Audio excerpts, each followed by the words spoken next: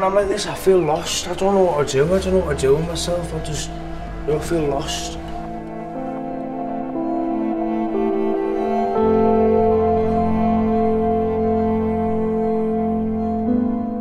I lost my job, lost where I was living, and then I became homeless, and some nights I was walking around all night trying to find somewhere to stay. The council put me like in a scruffy, horrible B&B. It was horrible. And then I got offered this place, and the only reason I took it is because I was sick of moving about. I just wanted to be settled. I thought, oh, but I've hated it ever since.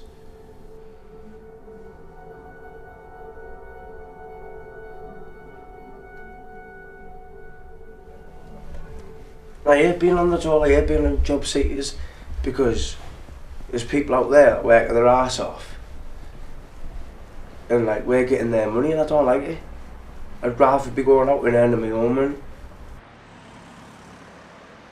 Well, I was going to go in the army, and then obviously I found out about my blood clots in my brain, and they said they're a rare form of blood clot. Only one in, I think it's something like 5 to 10 million people have them.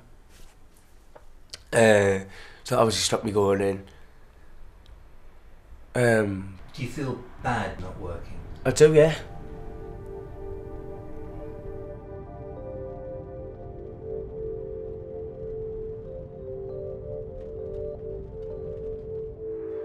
Obviously I know you've only got to go once every 2 weeks, but I feel like quite degrading working in the job centre. It's horrible going into that place.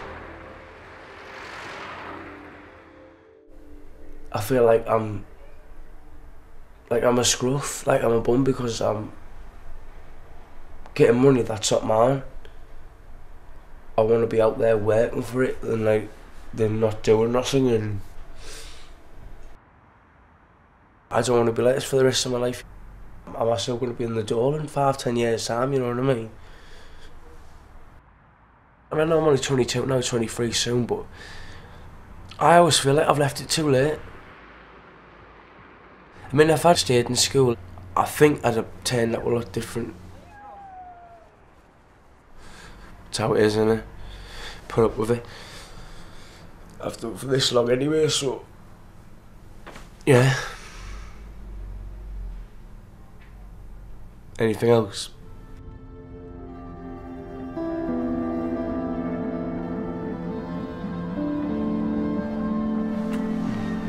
Thanks, Dennis.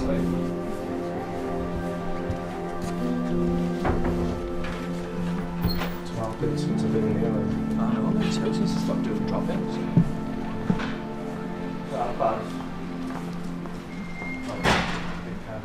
Right. When did you say you saw start dates? 30th. Still 30th, right? It was on about like a 6 month, no, like a 6 month thingy. But he said obviously, like, if I'm still in there, like after the 6 months anyway, it just carries on. Did he explain your tenant's handbook and ways of reporting repairs? Yeah, he said there's numbers there, so you need to now start looking at telling people your new address at the job centre. Housing benefit will know, because we'll give them the same address that week. There's no one really else. Okay, so no more than 2 persons just resign the property. No. Cool, that's great. No problem. So no tenancy queries, everything's okay. We need to get gas and lecky set up, that's important. I don't want to be on job seekers allowance much any longer, you know what I mean? I want to be like, I want to get a job. Yeah, yeah. Well, then you look, this might be the start. Well, that's what I'm thinking, yeah. New year, new tenancy, new flat, new job, who knows?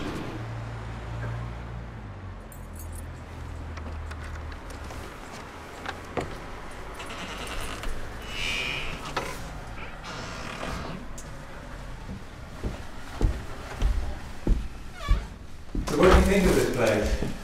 I like the space, basically, you know. It's not just this one room, I've got my bathroom and my bedroom as well. I'm happy and like a little buzz inside, you know what I mean? It'll kick in even more as well, obviously, once I've properly settled in. I know I still haven't got a job yet, but that can still happen, you know what I mean? Still got plenty of time for that, which hopefully soon. But yeah.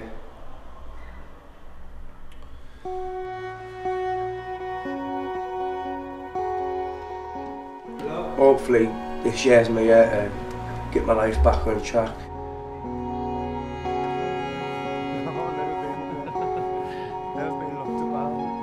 It's for a marketing company. It's not sales, it's doing marketing research, and it's knocking on doors and gauging people's knowledge of what they know about solar power. And you get commission if you get people to do the market research. It's door-to-door canvassing, basically.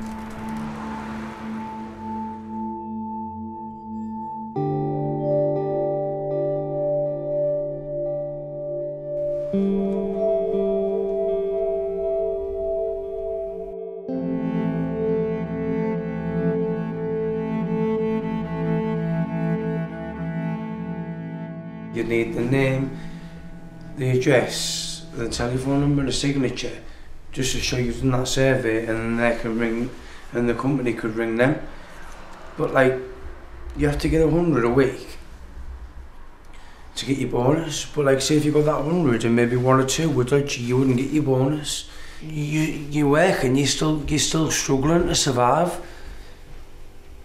You really are still like struggling to survive, because basically when you're working, you've got to pay your full rent, then it's council tax, and then all your gas, electricity, and then other things. By the time of my last job, when I got paid, I'd have about 10-15 quid left. That'll have been able to put gas on and lecky foods, and I'd get to work and back all week. It wouldn't have worked.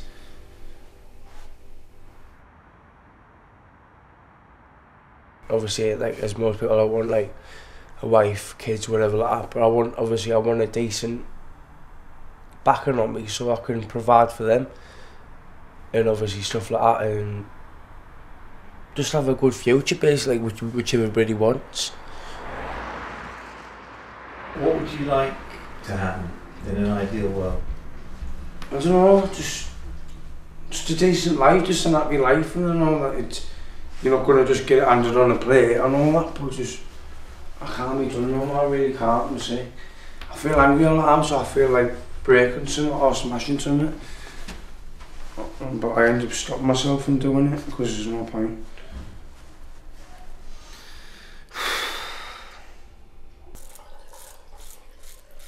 Every time I get something good or something's going good for me or I'm happy, it just seems to go downhill, and then I'm back to square one again,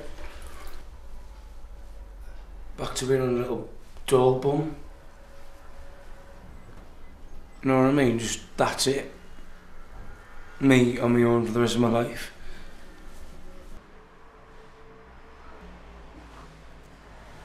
I've been in and out of work, and I've been moved around like a fucking jitball. You know what I mean? Like house to house, living with family, friends. Like when I'm like this, I feel lost. I don't know what to do. I don't know what to do with myself. It's like my mind's blank. I just feel like I'm stuck. I feel like I'm stuck in this, just whatever.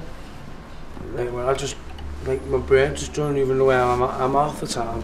What do I need to do? Why am I doing this? What's the point? You know what I mean? That's what I do. I feel lost.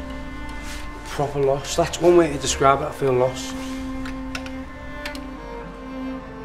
Yeah.